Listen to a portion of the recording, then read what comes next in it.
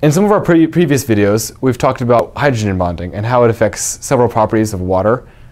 In this video, we'll talk about cohesion and adhesion, which are similar to each other and almost identical, the only difference being that cohesion is when water is attracted to itself and wants to stick to itself, whereas in adhesion, the same happens but with surfaces and other materials, such as wood or glass. Finally, these two are also related to surface tension, which is just the measure of how difficult it is to stretch or break the surface of a liquid.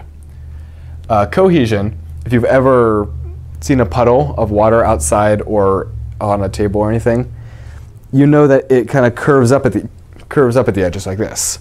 This is because the water would rather stick to itself than spread out evenly across the entire surface.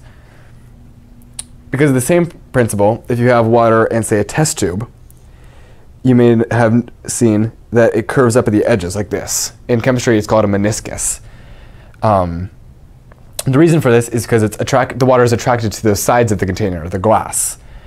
So that enables it to go up instead of just being perfectly level across the whole container. Finally, surface tension is actually very powerful in water because it's hard to break that surface.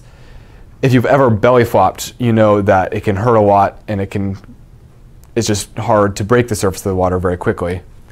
And so yeah, that's surface tension. This is just a brief demonstration of cohesion and adhesion.